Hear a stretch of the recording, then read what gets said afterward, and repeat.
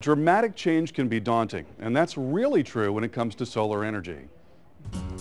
Between the expense and the complexity, putting an array of solar panels on the roof might seem like more trouble than it's worth right now. And there's another hurdle: homeowners associations.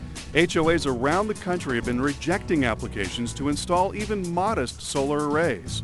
And some homeowners have been forced to take them down. But what if the solar panels were the roof itself? Thanks to the development of a tiny solar panel which doubles as a shingle, it can be.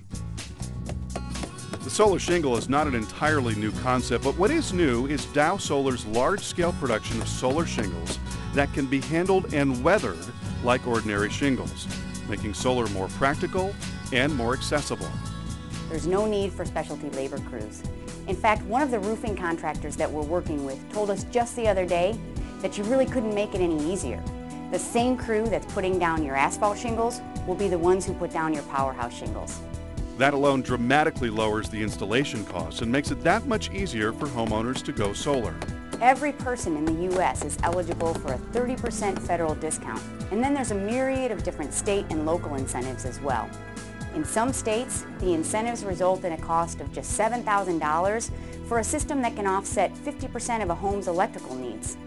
For larger homes, the break-even point could be just a few years off. And HOAs like them too. A board in Minnesota that rejected an application for solar panels said they would be open to the shingles. And here's another benefit. In California, thieves have been stealing rooftop solar panels. They get up there with a few tools and sell them on the black market. But it's a lot harder to walk away with an entire roof.